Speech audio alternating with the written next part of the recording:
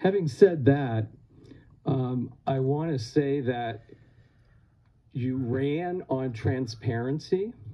You ran on not dividing the community.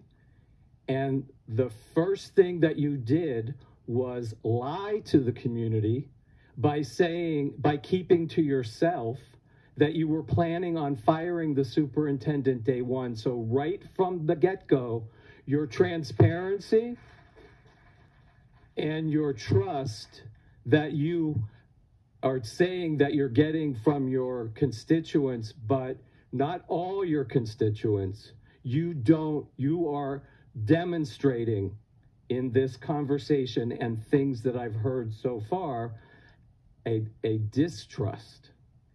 And I didn't come here tonight to attack. I'm merely stating my observations. And let me just run down, I made a quote in the newspaper, which I think is very valid, that whatever I have seen on the transparency page lives out in the school board room. And the termination of the superintendent, I first read on that Facebook page. And here we are in a special meeting. So, and the CRT conversations and all of the things that I've heard as rationale for firing the superintendent, the equity committee, walking parents to class, the mask policy, which I will get to in a second, parents' rights.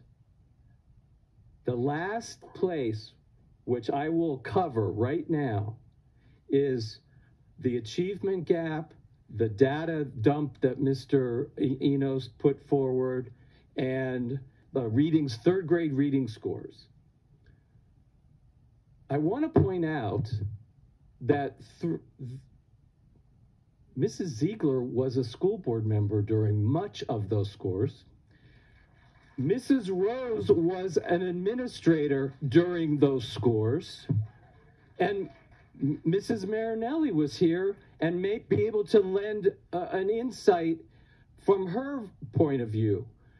I never, and when you're expecting Dr. Asplin to elevate those scores during a pandemic, the rationale around academia is out the window as far as I'm concerned.